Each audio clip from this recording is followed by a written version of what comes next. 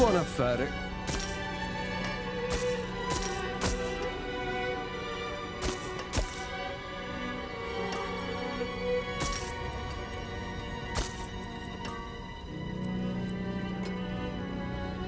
Uno scambio equo.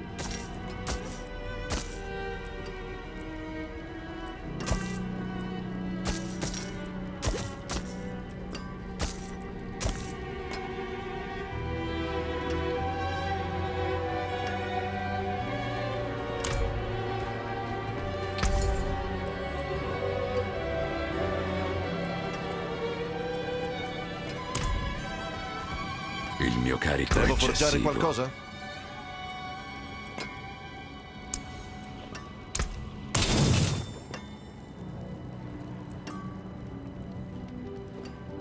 È andata bene.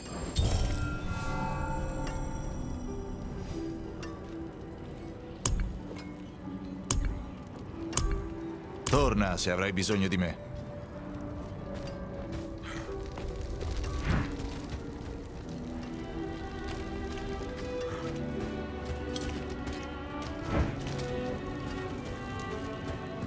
Non posso farlo qui.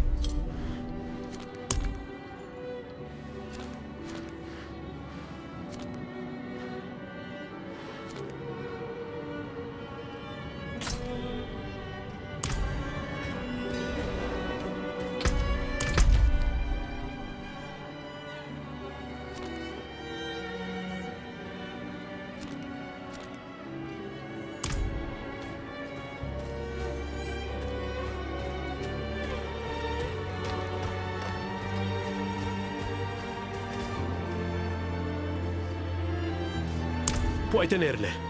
Non voglio il tuo denaro. Ti chiedo di ascoltarmi. Lo sento. Una grande calamità sta per abbattersi sulle regioni settentrionali.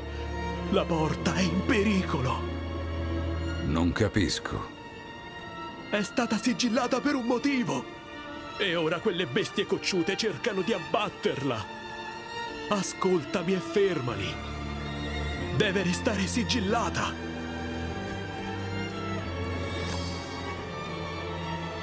Forse una domanda migliore sarebbe: perché nessun altro mi prende sul serio? Un tempo io... ma è stato molto tempo fa.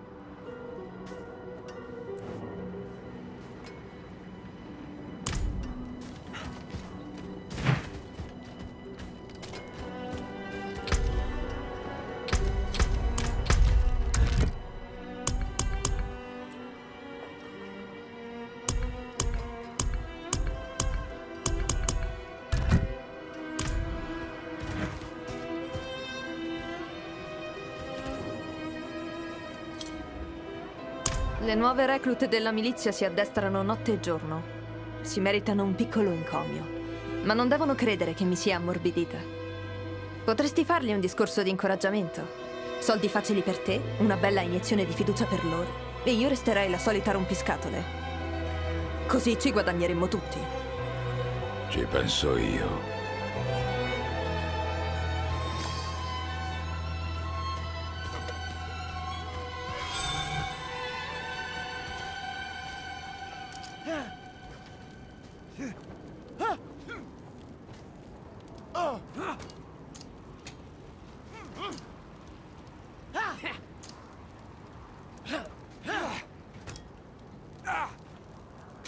Ben fatto.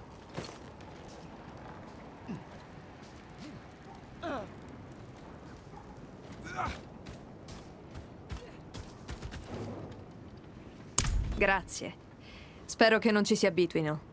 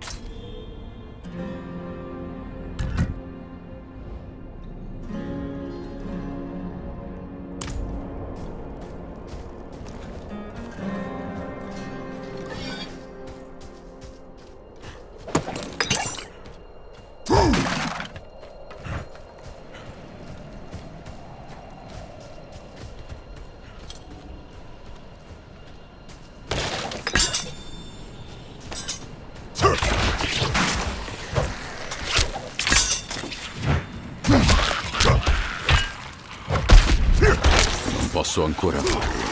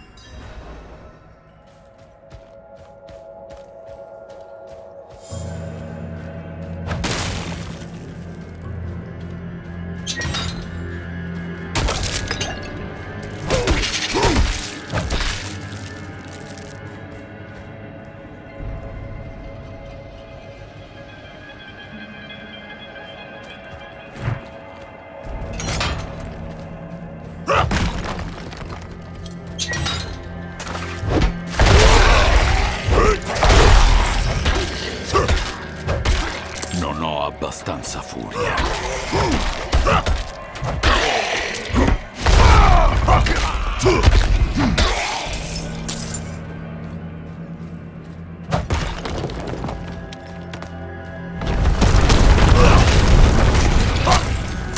Non posso ancora farlo.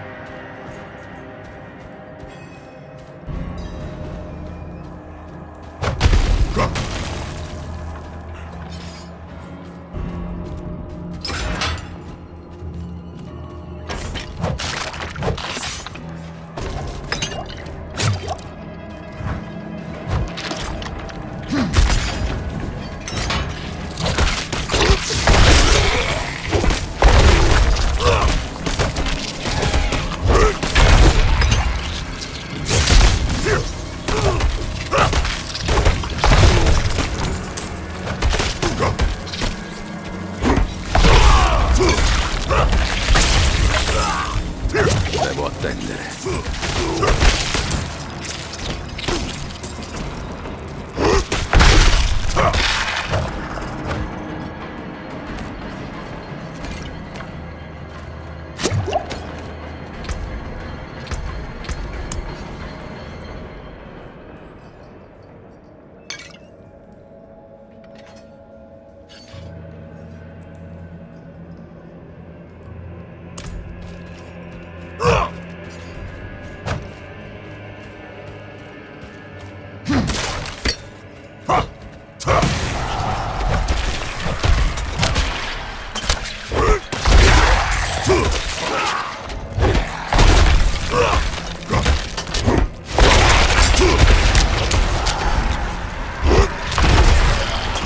Ho poca furia.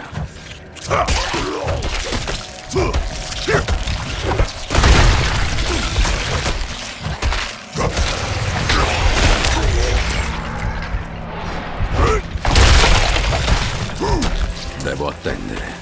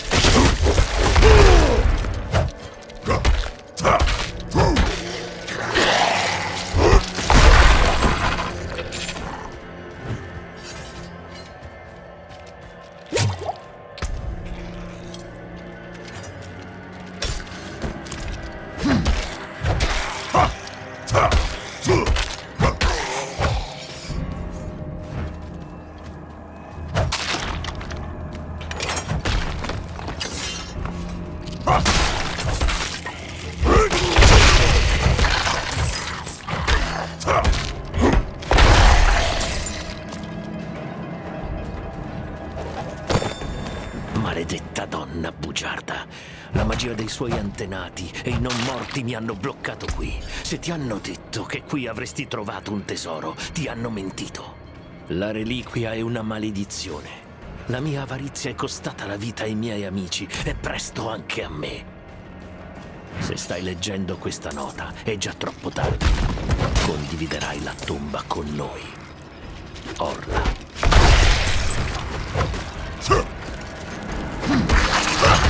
Devo attendere.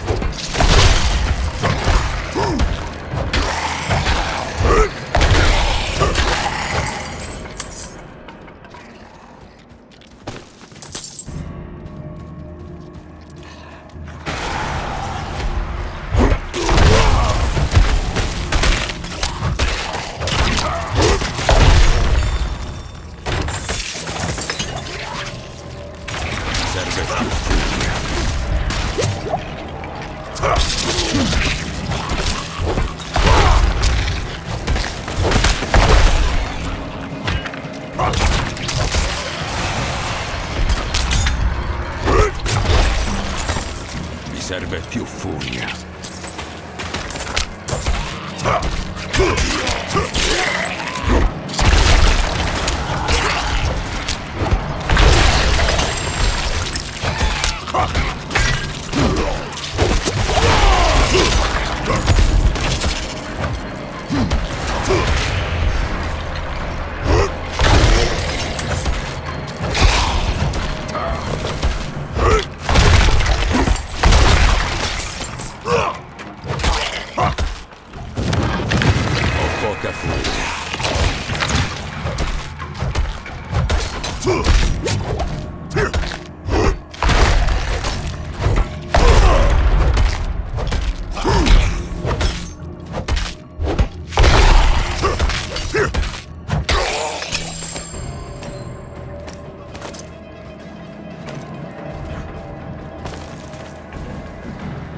Devo attendere.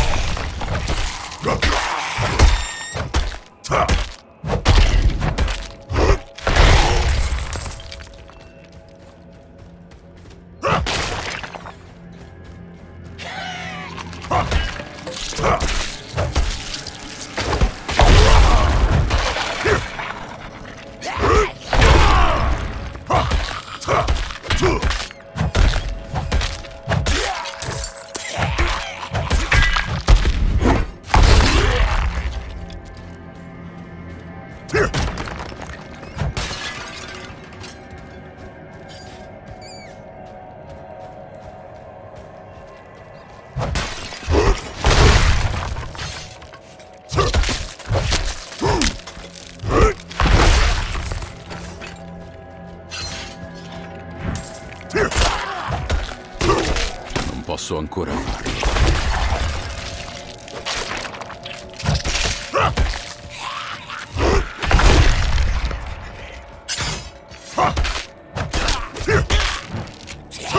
Non posso ancora farlo.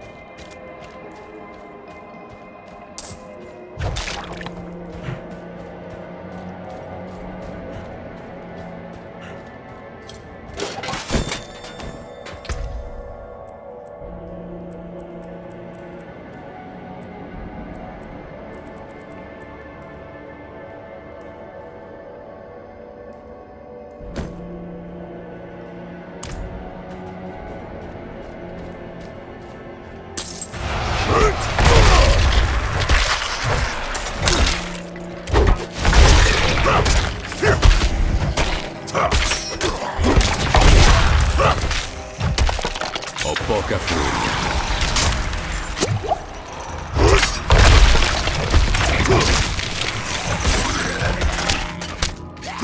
Non posso ancora farlo.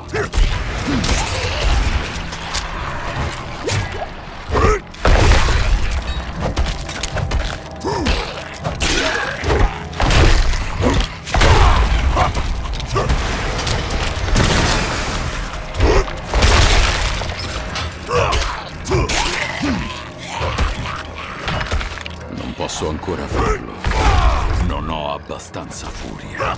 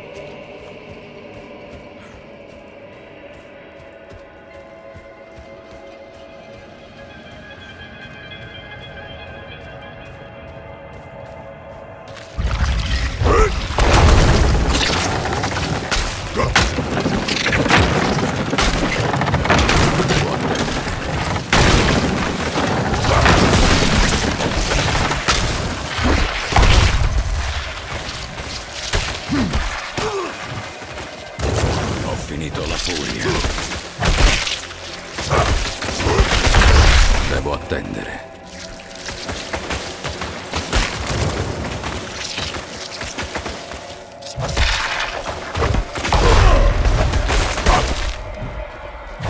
Devo attendere.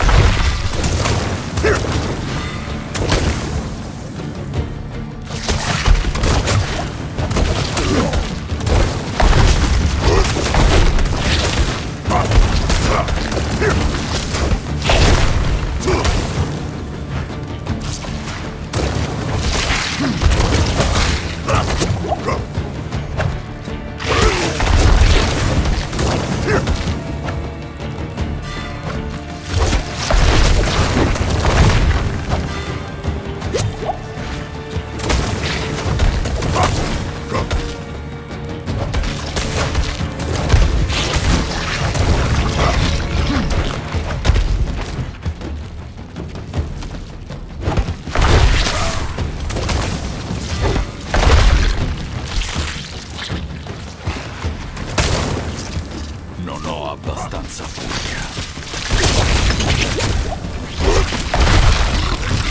Devo attendere.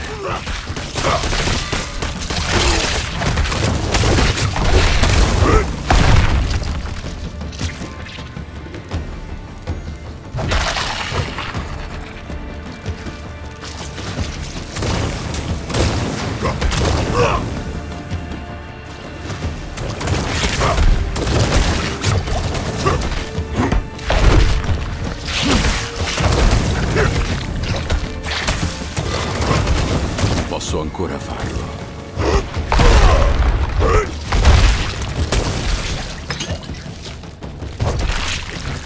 Non ho abbastanza furia con le pozioni.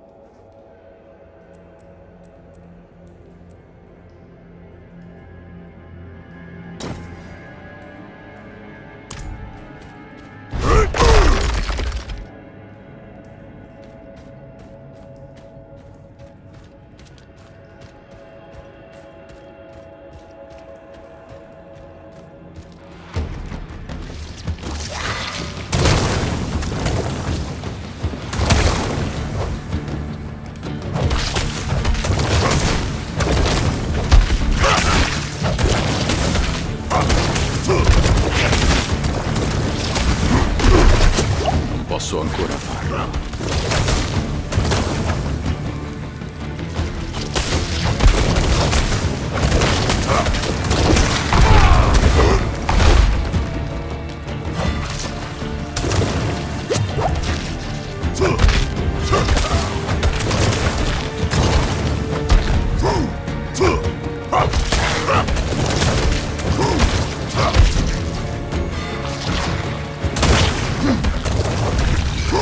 Devo attendere.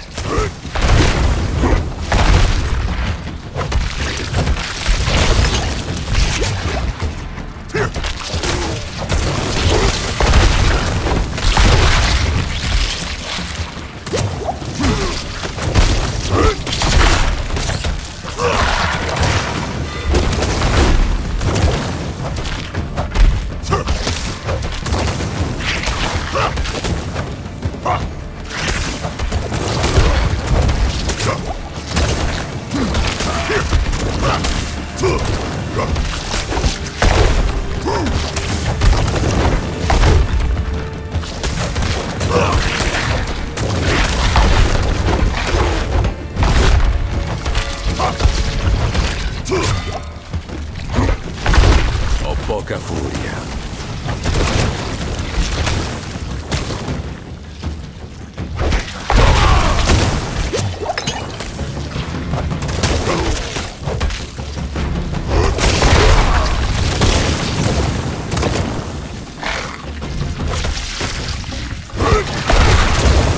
Posso ancora farlo.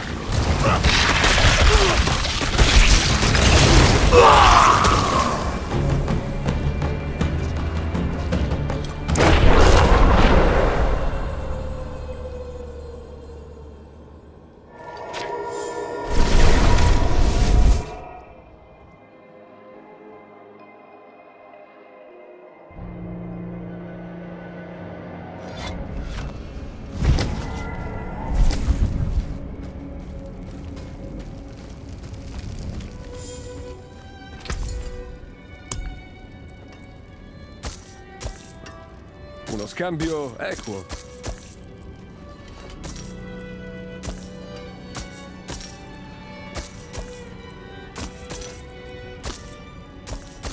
Buon affare.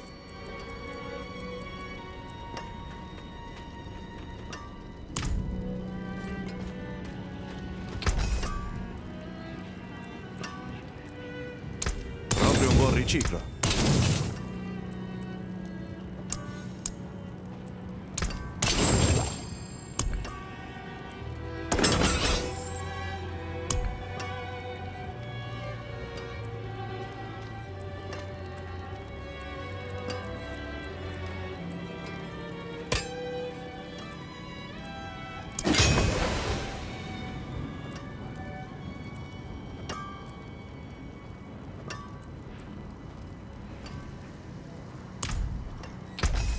Una mano sarebbe gradita.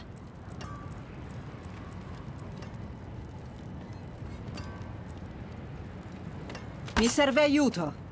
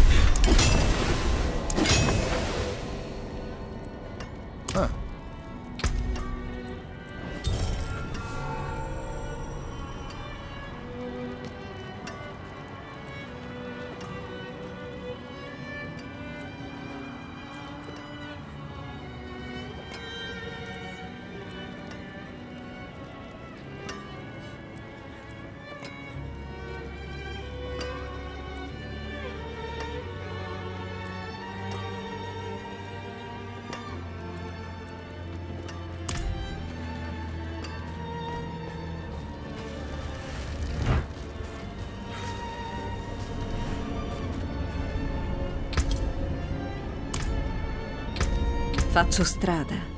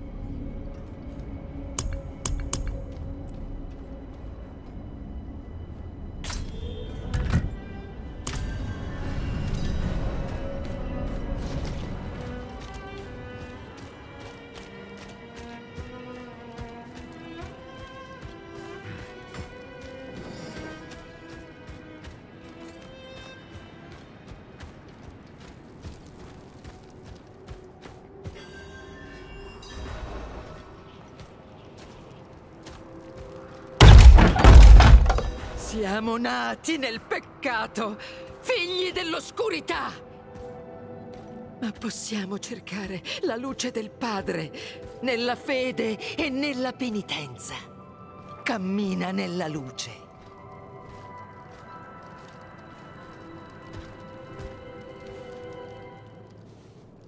Dobbiamo sempre guardarci dal peccato, fratello. Sì, reverenda madre.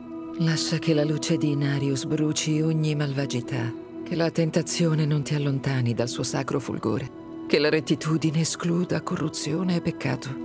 Respingi l'oscurità affinché resti solo la luce. Respingi l'oscurità affinché resti solo la luce. È lui che viene da Nevesk? Sì, reverenda madre. L'Orat non ti ha accompagnato? Mi ha mandato avanti senza di lui. Fidarsi di quel vecchio è stato un errore. Cosa può mai esserci di più importante? Lilith. Allora, lo sai.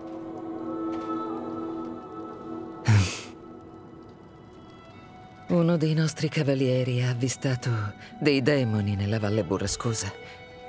Pare che la descrizione corrisponda all'avvistamento di Nevesk.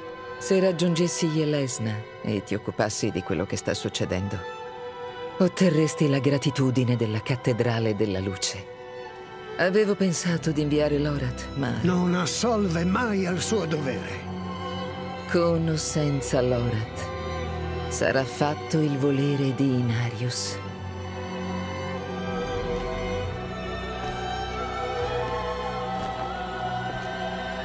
Tieni, prendi il rapporto del cavaliere prima di andare. Reverenda madre, ci segnalano degli avvistamenti demoniaci. Una donna con le corna vicino alla miniera di Jelesna.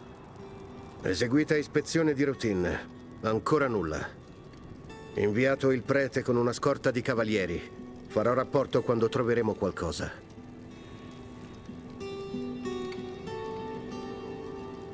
Non posso farlo qui. Era solo un messaggero destinato a tramandare il verbo. Solo Inarius aveva la saggezza per interpretare il vero senso della profezia.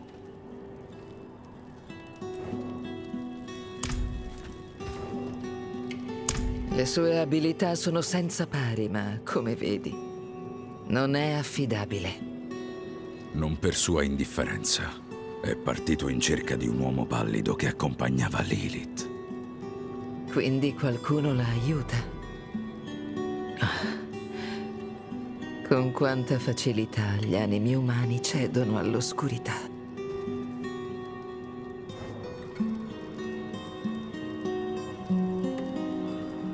Ella discende da un primo maligno. Bada alle mie parole.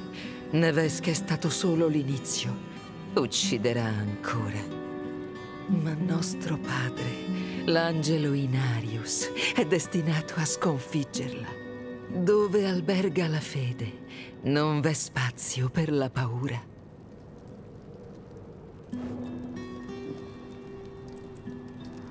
Il comandante Vigo, uno dei nostri, ci ha informato dell'avvistamento di un demone. Una ragazza avrebbe scorto una donna con le corna. Il rischio è troppo grande per sottovalutare la cosa. Trovalo. Sarà alle prese con la sua ricerca.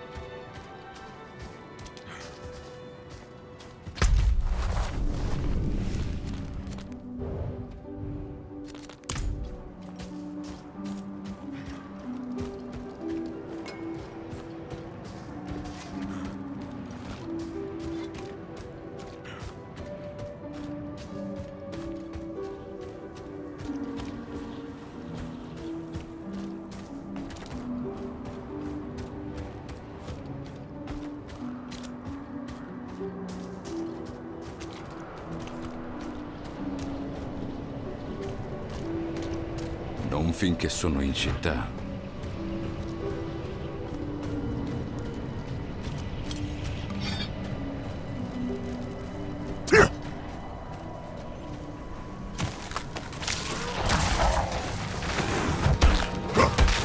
Mi serve più furia.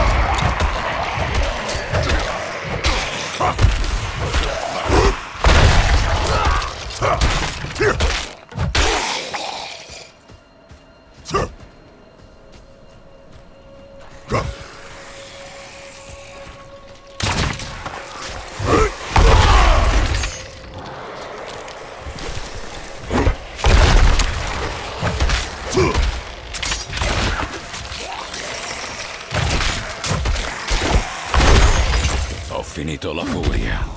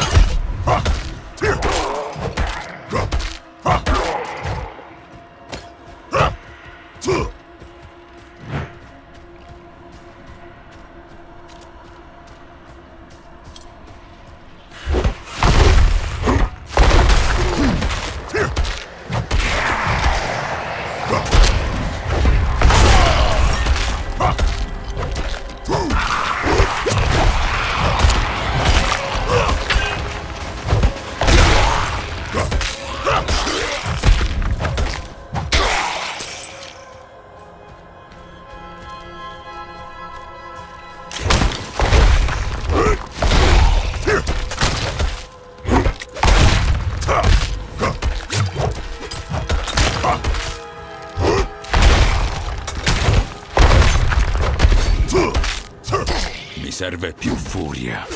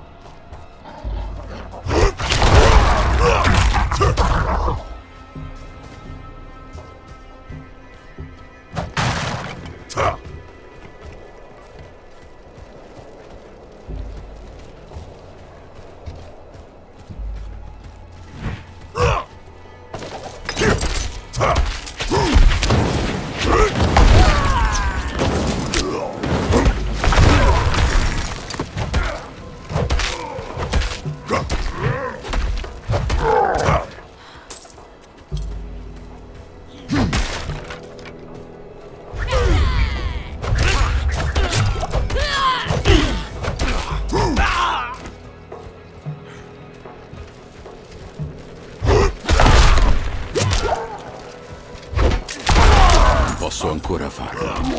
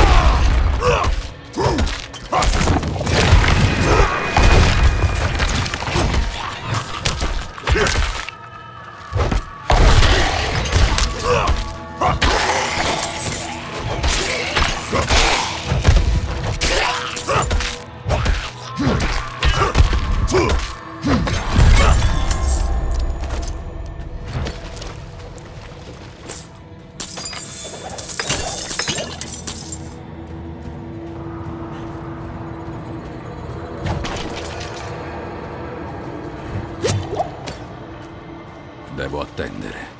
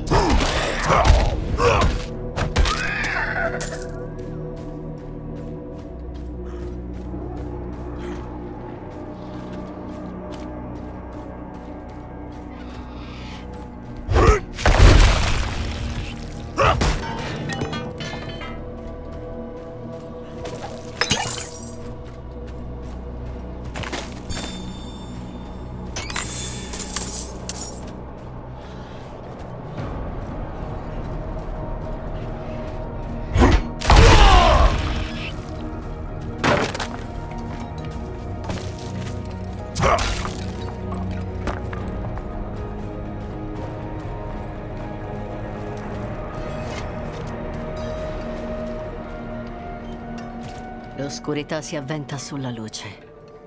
Le lame vanno affilate e le corazze lucidate.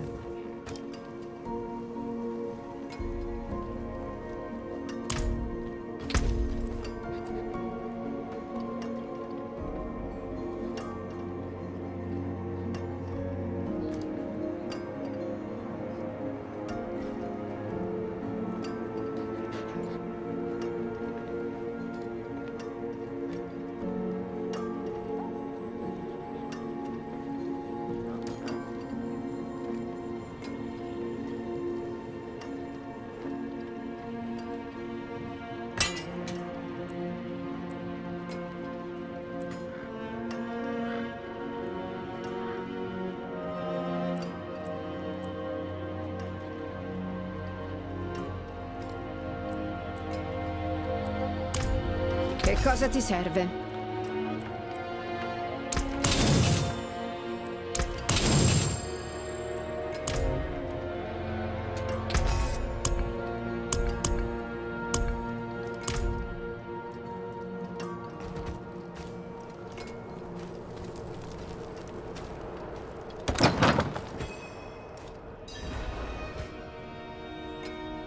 Posso aiutarti? Mi manda Prava. Sto cercando Vigo. Tu e quella petulante ragazzina.